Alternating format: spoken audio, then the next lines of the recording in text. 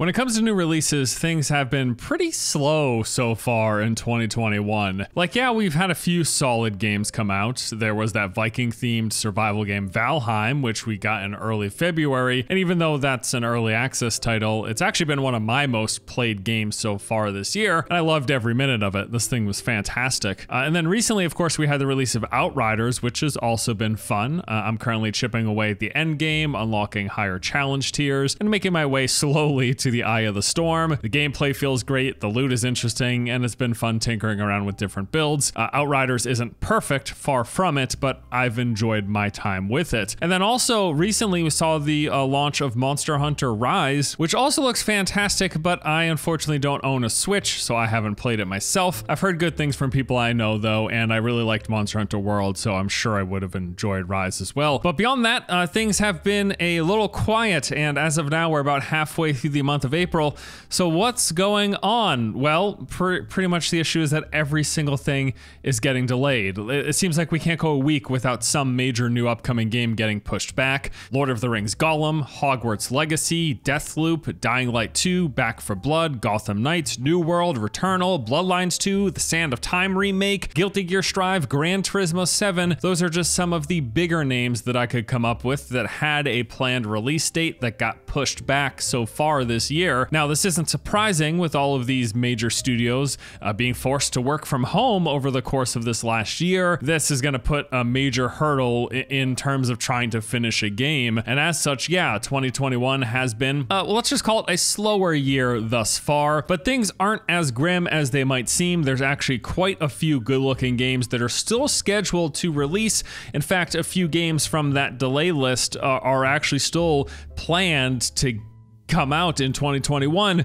so long as they don't get delayed again. So yeah, what we're gonna do here today is check out some of the best games that are still coming in 2021. But before we get into the list, a word from today's sponsor. Today's video is sponsored by Undawn, an upcoming survival game set in an apocalyptic universe that combines RPG, shooting, crafting, and survival mechanics in an open world. Some of the game's features include a AAA standard open world with a huge boundless map, dynamic storyline, and fortified point system. There's crafting, where you can build your own home and interact with other players using real-time map streaming. Survival elements as you collect various resources in this realistic natural habitat and ecosystem. And it offers a first-in-class combat experience with AAA console standard shooting on mobile platforms. In Undawn, you'll get to explore a modern, realistic wasteland with an artful style, dynamic storyline, interactive gameplay, all as you attempt to survive this apocalyptic setting using your skills and in-game resources to thrive. So if you'd like to learn more about the game, go ahead and click on the link in the description below. They'll also be keeping everyone up to date on their upcoming launch through their various social media platforms if you want to check those out. And hey, why don't you do me a favor and let me know in the comments section below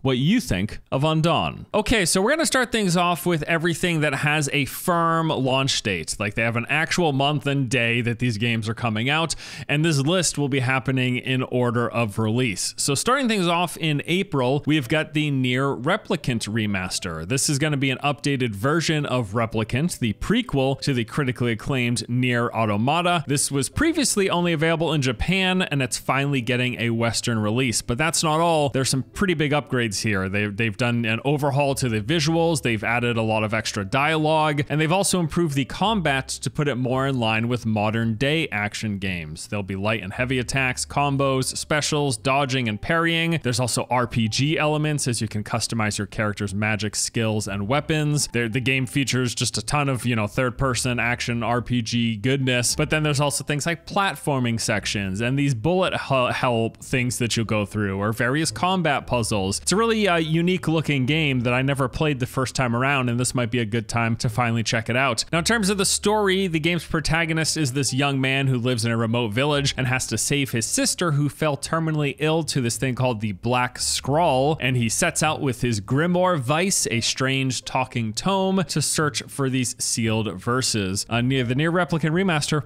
looks pretty darn good. Next up in April, we have the release of Returnal. This is a third-person roguelike shooter. You have crash landed in this shape-shifting world and must search through this barren landscape of an ancient civilization for a means to escape. You will fight, die, and be forced to restart the journey over and over again. Now, Now, as you progress, every time you die and come back, you'll discover that as the planet changes with each of these cycles, so do the items at your disposal. Every loop is going to offer this new combination of things, unlocking new strategies and different approaches to combat. Basically, they've took many of the elements from the roguelike genre and just put it into this gorgeous looking 3D world with a big focus on the narrative and the storytelling. Visually, this has to be one of the best looking roguelikes I've ever seen. In fact, there haven't been a ton of 3D roguelikes. I know Risk of Rain 2 did something like this, but boy oh boy, in terms of the presentation, Returnal looks fantastic. I would say the biggest bummer for Returnal is that as of now, it is a PlayStation exclusive, so it's not coming to any other consoles, it's not coming to PC.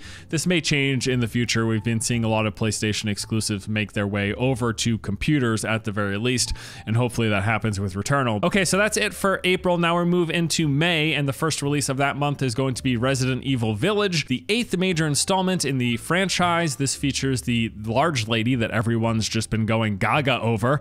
I can see it, I get it.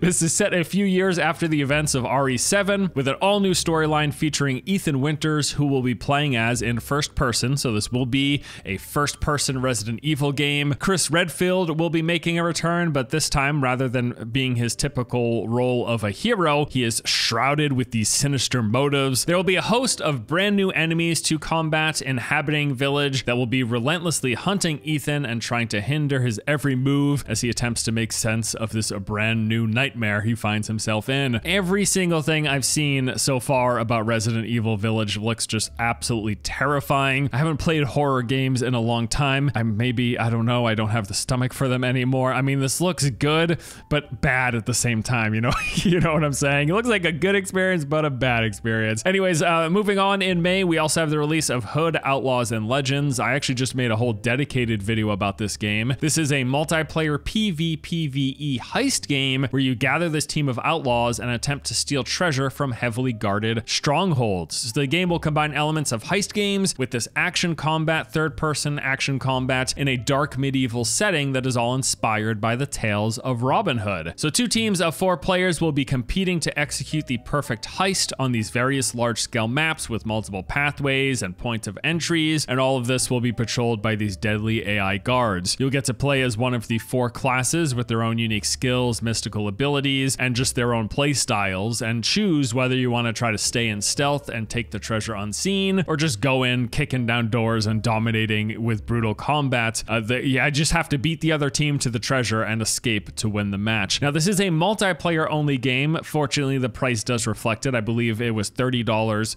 for this one, so pretty good. It looks interesting. These kind of games can be tough to sustain if they don't just attract a following and get a large player base to keep this multiplayer only experience rolling, but I think the game looks good, so hopefully this one ends up holding up. Also in May, we've got Mass Effect Legendary Edition. So this includes the single player based content and over 40 DLCs from Mass Effect, Mass Effect 2, and Mass Effect 3. Along with that, there are all the promotional weapons, armors, and packs in this edition. All of this remastered in 4K Ultra HD with enhanced performance and visual improvements on all 3 games, and this includes enhanced models, shaders, FX, lighting, depth of field, and full resolution audio. I don't even know what that means, but it's in there. There's gonna be some brand new Shepard customization options. You can choose from improved hair, makeup, and eye color, as well as skin tones to make your Shepard with all the options that were available across the full trilogy, or you can actually choose to play as FemShep from Mass Effect 3 in all 3 of the titles. Some of the gameplay enhancements that are coming to the first Mass Effect game with this trilogy include the improved aiming and weapons balance, improved sound effects, better Mako controls, better input controls, squad behavior, cover behavior, and new gameplay cameras to just be a little bit more smoother and more modern. Obviously, also, your choices will be seamlessly traveling from one game to the next as you progress through the trilogy. From everything they're saying, this is going to be the premier way to play Mass Effect, and I don't know that I played all 3 games. I know I played 1 a little bit. I know I definitely played 3. I don't know if I ever touched 2, though. This might be a good thing. I also love that, like, it's pretty reasonably priced. I mean, I know they're just re-releases and improved versions of old games, but the whole package was like $60. It's really I don't think that's bad for 3 games. So that's only if you care to buy remastered versions of games. Also in May is a pretty busy month here. We're going to see the release of Biomutant. This is that open world post-apocalyptic kung fu RPG with this unique martial arts styled combat. The game looks to have a lot of what you would expect from open world and action RPG games. You can create your own character, which will be some combination of these various furry creatures, rabbits, raccoons, squirrels, pandas, rodents, whatever. You can choose a class that will be similar to a lot of RPG roles, but with this Biomutant twist. Like there's the Psy-Freak, which is the magic user, the commando, and aggressive fighter, and all of this will dictate kind of your starter weapon and gear, but then you choose to evolve from there. Basically, as you progress throughout the game, you'll unlock access to brand new combat styles as you defeat certain enemies, complete objectives, or just learn from wushu masters within the universe. The combat itself is heavily martial arts inspired, like I mentioned. They say they aim to deliver freedom of movement while combining various shooting, melee, and mutant power abilities from your choosing. There's an extensive crafting system as you combine parts of various things you find in the world, making up potentially millions of weapon combinations. And all of this is set in this post-apocalyptic universe. It's a massive world that you're completely free to explore. You can travel by foot, mech, jet ski, air balloons. There's unique mounts. You can paraglide and mountain climb. And all of this will be as you explore this dying wildlands, go into these bunkers and tunnels of this underground network, or go up into the mountains or out into the archipelago. It's a really unique sounding game. Pretty cool looking open world RPG. I've been keeping my eye on this for many years now, and I'm happy to see it's finally coming out. All right, now moving on to June, we've got the release of Chivalry 2. This is a multiplayer first-person medieval slasher and the sequel to Chivalry Medieval Warfare. That thing launched originally back in 2012. I played the crap out of that thing with my friends. I really loved the first Chivalry. At the time, for me, it was a really novel experience. The kind of central focus of this game, of this series, is this deep melee combat system that's all about giving players a huge range of options to respond in combat. You can adjust your attacks and blocks in real time, precise control of your weapons. There's a large arsenal of weapons to choose from as well, ranging from broadswords to battle axes, longbows, javelins, and much more. I think the first game had like over 60 weapons that you could pick from, quite a large arsenal. As you play the game, there's this dynamic objective system as players will move in to batter down gates, raid villages, or storm castles. All of this on these maps, which are just vast and this kind of lush medieval environment. And in this newest game, Chivalry 2, they say they've got this all new combat flow that combines real-time strikes and free-flowing combo system. But yeah, the first Chivalry was a hell of a lot of fun for me. I really enjoyed my time with it all those years ago, and I'm interested to see what they change up to kind of set Chivalry 2 apart. Also in June, we're going to have the release of D&D Dark Alliance. This is a third-person action RPG that tells the tales of the Companions of the Hall. This will be following the events of the Crystal Shard, where these hordes of monsters have invaded Icewind Dale, and you play as these pretty mythical characters trying to defend your world and fight them back. There will be 4 playable characters, each with their own unique skills and playstyles. There's a warrior, barbarian, ranger, and rogue. It's going to have traditional action combat, heavy and light attacks. There's 2 active skills that you can choose from, a block and dodge, as well as an ultimate ability. And it is a mission-based game, so it's not like this open world or anything. There's going to be 21 total missions at launch, and basically you go into a mission, you move to one combat arena, fight off a bunch of enemies, move to the next arena, so on and so on, and you'll be fighting various types of enemies, solving puzzles, and also taking on bosses. It is also a gear game, so you can collect and find various weapons, armors, and trinkets that will enhance your character. And it's also a 4-player co-op game with the ability to perform combo attacks between the different members of your team. And I think ultimately this is a brand new game for D&D fans to look forward to. I know people are really attached to these characters, Drist and Cadibri and, you know, the other 2.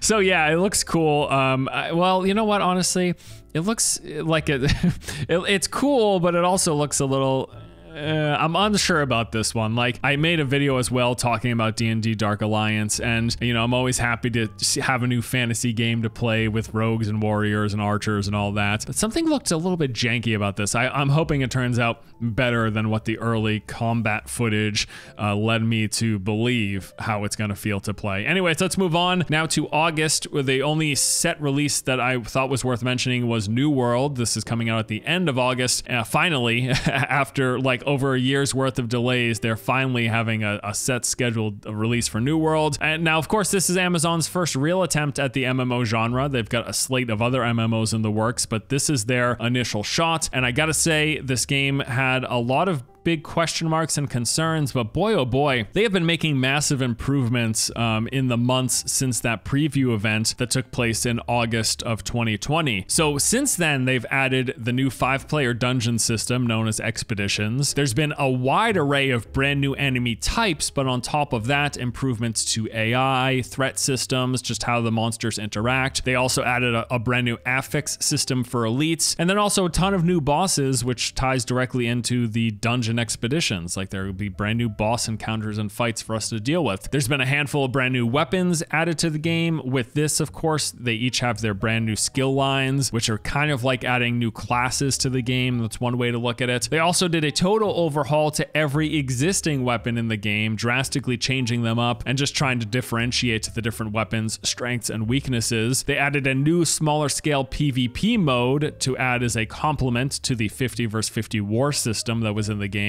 There's been either 2 or 3 brand new endgame zones added, so new areas to explore, again, new enemies within those areas. They added a fishing system, which is kind of just like a fun new resource collection mini game, as well as a ton of different quality of life improvements. They've been making consistent improvements to the combat system. They've just been changing so damn much. So initially, you know, I was excited for New World. The game changed throughout development. I was still cautiously optimistic. It's a new MMO with a AAA budget, so that in and of itself is going to have me interested. But boy, they've been listening a lot to community feedback and making a lot of adjustments. So I think this is definitely, for MMO fans, this is the big release in the genre coming out this year that you should be paying attention to, because it's the only new MMO, as far as we know, fully launching this year. Now moving on to September, we're going to see the release of Deathloop. This is a brand new FPS from Arcane, the team behind Dishonored. And the game's central premise is that there are these 2 rival assassins that are trapped in a time loop, repeating the same day over and over and over again. And the whole goal to end the cycle is you have to take out these 8 key targets on this island before the day fully resets. So really interesting concept here. I can see them pulling from some of the things that they did with Dishonored. So every time you play, you're going to learn from the cycle. You can try new paths, gather new information, find new weapons and abilities to help you break the loop as you try to kind of hone in your play session to get the perfect loop to take out those 8 key targets. And something else that's really cool here is there is an element of multiplayer. So in the main story, you will play as the character Colt as you hunt down your targets across the island to break the loop. And all the while, you're being hunted down by the rival assassin Juliana. Now, what's interesting though is that Juliana can be controlled by another player, or you yourself can play as Juliana and invade someone else's campaign. Now, they have said that the multiplayer experience is completely optional. Players are going to have to opt in to whether or not they play as Juliana or can get invaded by another player, which I take it to mean a lot of people will opt out of it so they don't deal with the hassle of getting ganked by other people. I almost wish it was just baked in by default as the experience that you have to deal with other people, kind of like how Dark Souls does the soul invasion system, although I guess that's optional as well. But anyways, regardless, this is a really cool sounding premise for a game. I've liked what I've seen of it. Really, really interesting. This was one of those games that got a delay, but again, the delayed date is still coming out this year, launching this one on September the 14th. Now moving on to October, we've got the release of Back 4 Blood. This is a 4-player co-op first-person shooter from the creators of the Left 4 Dead franchise. So there's going to be a cooperative campaign as you fight your way through a dynamic, perilous world where you must work together to survive increasingly challenging missions. You can play with up to 3 of your friends online or go solo and lead a team of AI teammates into battle. You'll get to choose from 8 customizable cleaners and a range of lethal weapons and items. There is also going to be competitive multiplayer multiplayer, you can play with or against friends in PvP, switching between playing as a cleaner with special perks, or you can play as the horrific ridden, which is like their version of zombies, basically. Both sides will come with their own unique weapons, abilities, and specialties. And they say this one will feature extreme replayability even beyond the traditional Left 4 Dead franchise, thanks to this new roguelite card system that will create different experiences each and every time you play, putting you in control to craft these custom decks and roll different builds and undertake more demanding fights. And then there's also the game director constantly adjusting to the player's action, ensuring that there's exciting fights whenever you play. The better you play, the harder it gets, essentially, is how that's going to work. And yeah, I mean, for Left 4 Dead fans, Back 4 Blood is like, this is the game you've been waiting for, right? Basically, they've broken away from the Left 4 Dead franchise and IP, but they're basically delivering a modernized version of that experience, which, again, pretty exciting for fans of Left 4 Dead. So those are all the games as of now with firm release dates. Now, there are some games on this list that are still planned to come out in 2021, but they don't have set dates. And that includes Ghostwire Tokyo, Halo Infinite, Elden Ring, Far Cry 6, God of War Ragnarok, Rainbow Six Parasite, Horizon Forbidden West, Zelda Breath of the Wild 2, and Dying Light 2. Some of those games, a little questionable as to whether or not they're going to come in 2021, but again, as of now, these haven't been delayed. I would say there's a decent chance a third to half of that small list I just gave you gets delayed in 2022. I'm just saying nothing's been confirmed. But I guess the good thing to know as of now is, you know, we're midway through April at this point. We're going to get a lot more solidified as we get closer to the summer. You know, there's going to be new game announcements. We're going to have a digital version of E3 is taking place. That's been confirmed. More and more big budget games are going to get announced and revealed that didn't make this list just because as of now, they're not confirmed, so I'm not going to talk about them. But you know, time will pass and things will change. Okay, there you go. But that's pretty much it for this list. I think that'll do it. These are the 20 biggest upcoming games still scheduled for 2021. A little over half of them have set dates. The rest of them a little more questionable, but worth mentioning, and hopefully they do come out. So yeah, there you go. It's been slow this year, but I think we're still going to get some pretty good stuff. I'm looking forward to a good portion of what's on this list here, and hoping to jump in and check this stuff out. All right, thank you guys for watching. Hope you enjoyed the video, and I'll see you in the next one. Take it easy.